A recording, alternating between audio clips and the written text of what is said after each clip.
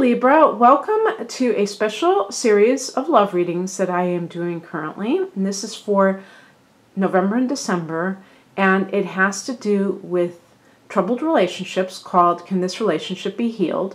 People who are in a relationship that has experienced some kind of fracture or just estrangement. You're not on the same page anymore. Maybe you never were. But it's also for people who have left a relationship or the other person has left and you'd like to get back together with them. But I am mentioning this disclaimer. This is not for people that have an issue in their relationship or had a past issue that relates to physical or severe emotional abuse. Because those types of things, on the surface, you may think, oh, well, he or she only hit me because I made them mad. I triggered them. And you have to understand that if somebody reacts in a violent way because you hit one of their sore spots and they don't seem to be able to control themselves, like it just kind of like, it's like when the doctor hits your knee with that thingy that makes your reflexes go. If you mentioning a particular topic causes somebody to go off, that is dangerous. That's very dangerous, and I'm laughing nervously. I'm not laughing because I think it's funny. And even like emotionally, if somebody just like totally tears you, rips you a new one because you had the audacity and they said you made me angry and they use that as an opportunity to call you every name in the book, that is going to wear you out. Eventually that will do you in. So these kinds of things require a lot more assistance than simply acknowledging that there's a problem. And so we're keeping this to even something like infidelity I was mentioning in other videos is one of those sore subjects, but it seems to be a reason that a lot of people split up. And yet if you look at infidelity and you get past your own jealousy or bruised ego, you might find, not in every case though, I want to make that clear, but not in every case, but in some cases,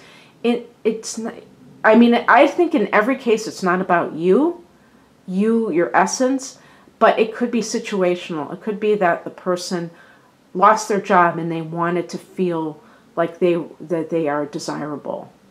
Or that they are, maybe they're middle-aged and they feel like they've lost that part of their vitality and they wanted to.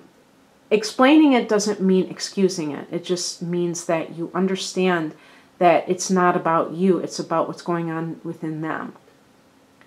In some cases, the person has a sexual addiction or compulsion, whatever you want to call it. And people think that addictions are just like physically based, like that they're going to have some kind of sickness if they don't indulge in something. And it doesn't have to be that way at all. There could be physical urges, but still it's more psychological.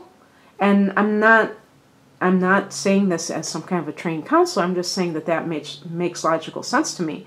That you can have a sexual addiction that is psychologically based, but it can manifest as physical desires too. So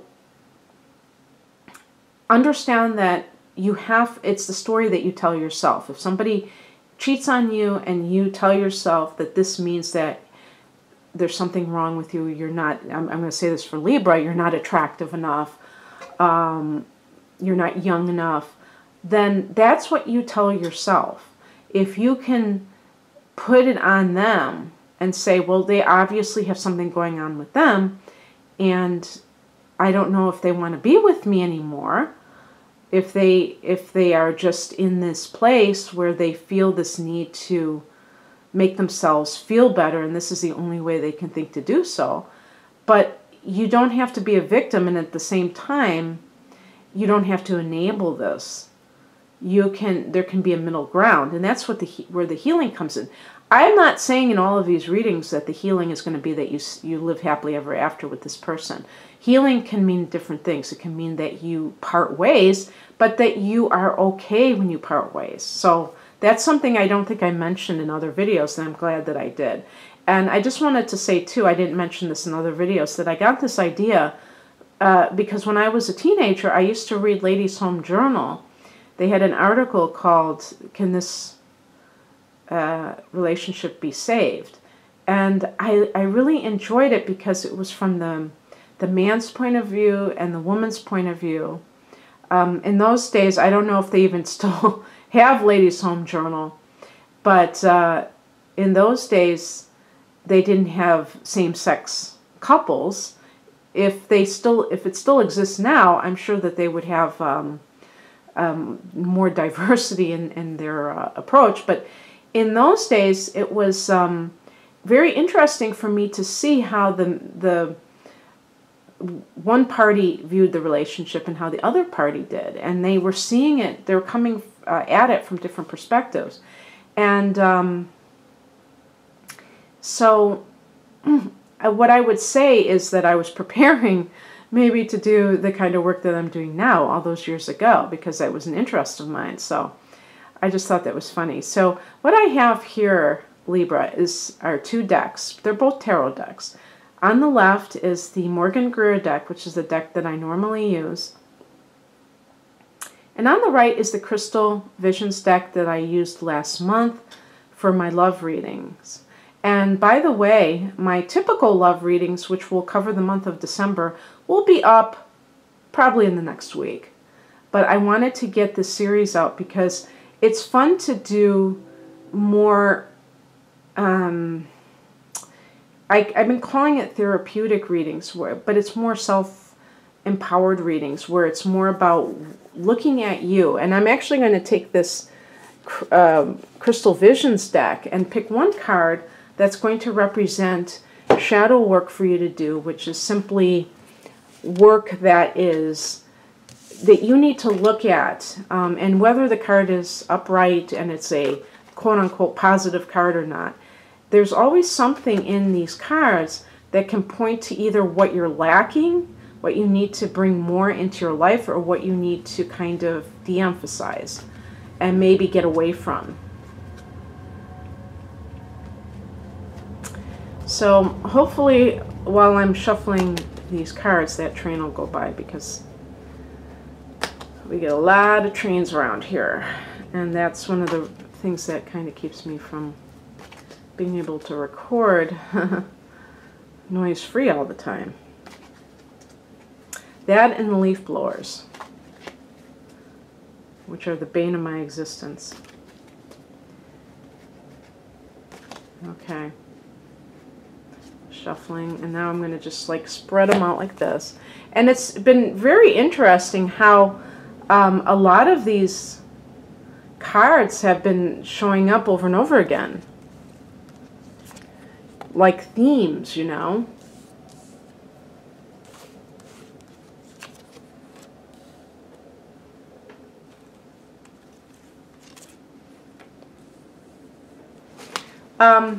I just wanted to say, because when I saw that Five of Wands, I thought of something.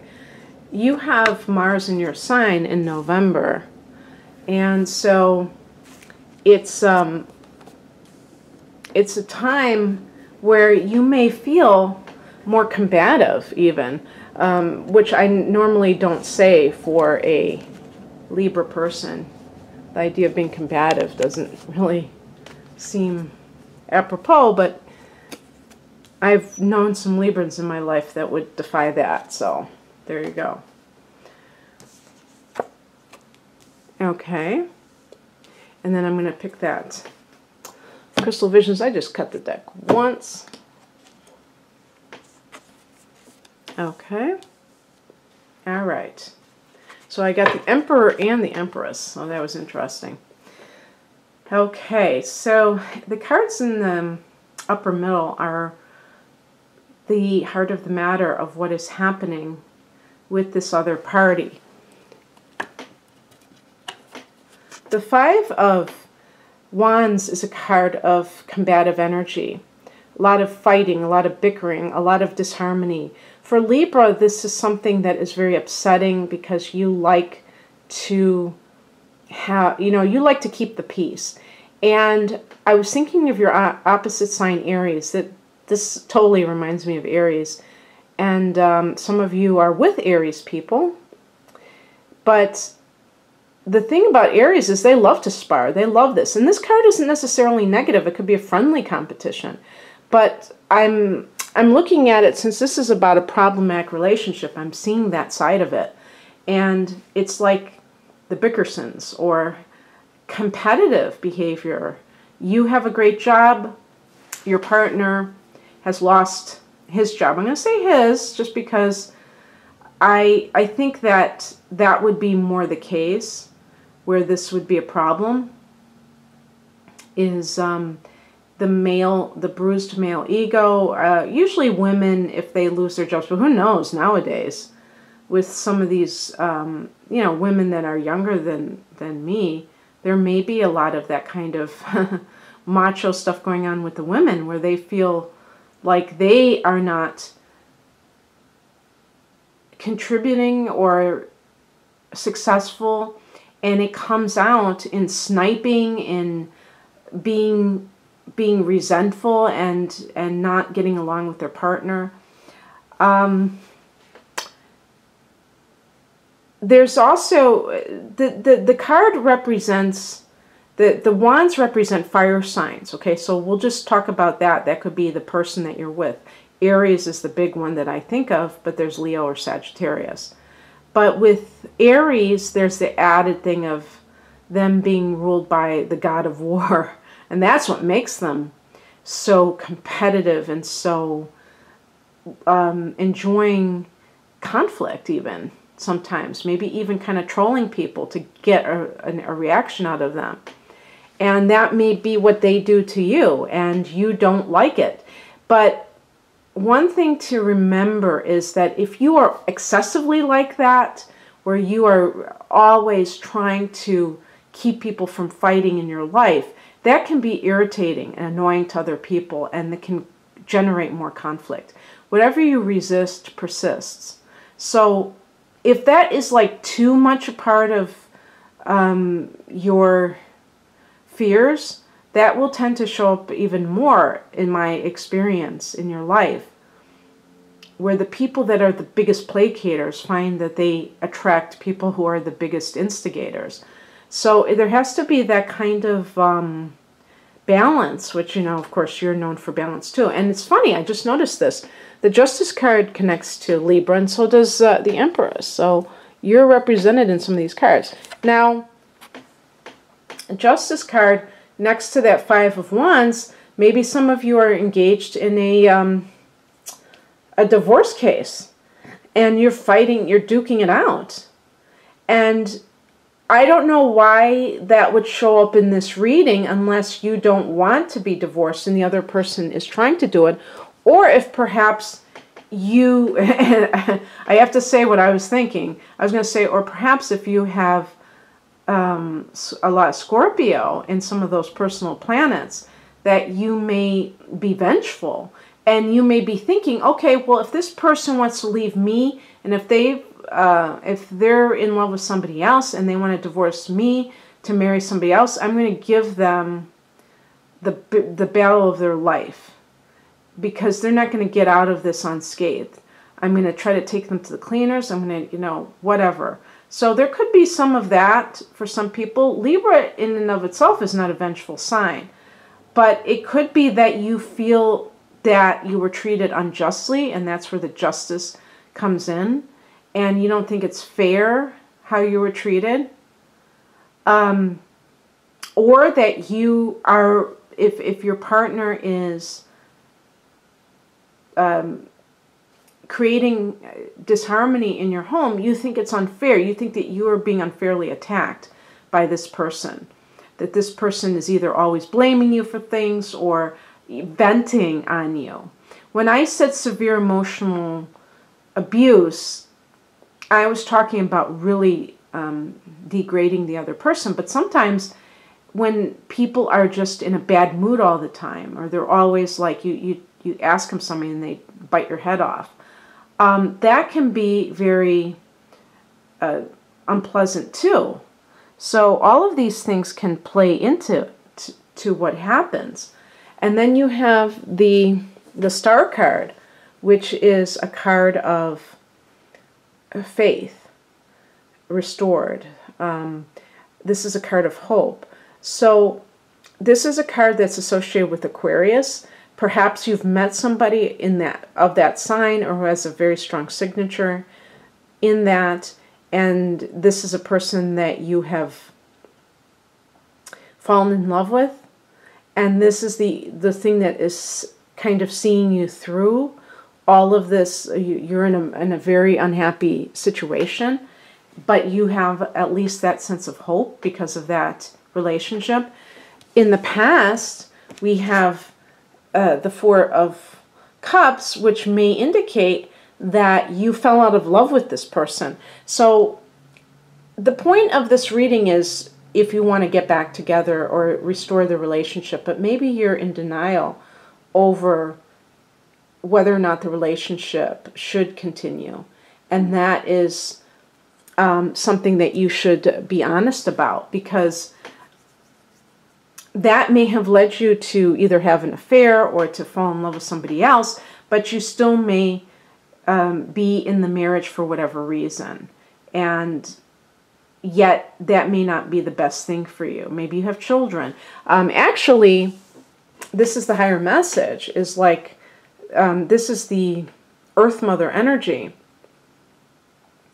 And this could indicate that some of you are, maybe you need to be in that situation. You're sacrificing for your children's well-being.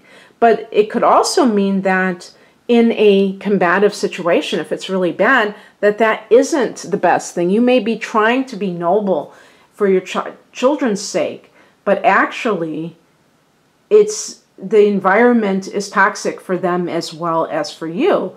So this happens quite a bit. It's not unusual for parents to worry about splitting up their families, and that's a good thing, that people care about their children's welfare.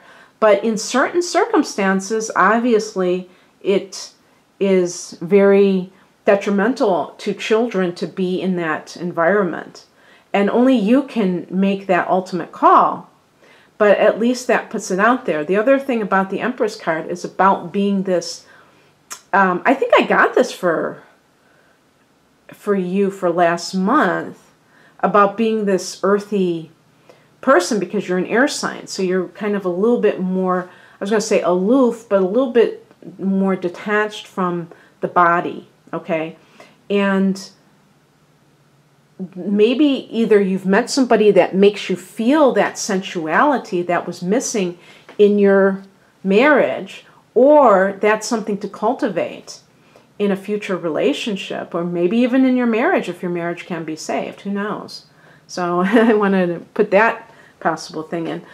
Before I get to the last two cards, I just want to talk about shadow work. The Emperor could be either that you are a little bit, that you need to take control of your life. You know, Librans tend to be people pleasers, and they have a hard time saying no. And the Emperor is about, I am going to make a decision and I'm going to stick to it. I'm going to say no and mean it, not in a rude way, but I'm not going to feel guilty about my needs getting met. And maybe you need more assertiveness. Maybe you need to have more boundaries in your life. Or maybe you need to stop being attracted to people like the Emperor. This is actually associated with Aries, who have a tendency to be control freaks. That could be another possibility. And maybe because you feel you lack that ability to be strong in that way with boundaries, you attract somebody who's very rigid with boundaries. The advice or what's coming in is the Queen of Swords. So this is head over heart. This is actually a very, card that I would associate with Libra. Of you being able to make clear decisions without allowing your emotions to get the best of you. So whatever it is that you have to decide to do, you're able to do it without agonizing over it. And the outcome is the Ace of Pentacles, which I think I got for another sign, which could be that you attract to you, if you make space for it, that is, a relationship that is much more solid, that has more of a firm foundation, that isn't based on kind of this could be like you have this physical attraction to the person, but maybe your personalities clash and you can't, you can't stand each other, but you have this amazing chemistry, this amazing sexual chemistry. And this is more of a reliable type of a thing. And something that you can feel like you can invest in, and it can last a long time. So I hope you enjoyed this, Libra. And if you'd like a private reading, there's a link below this video to my website. I have a special right now, 20% off all readings with the coupon code Jupiter.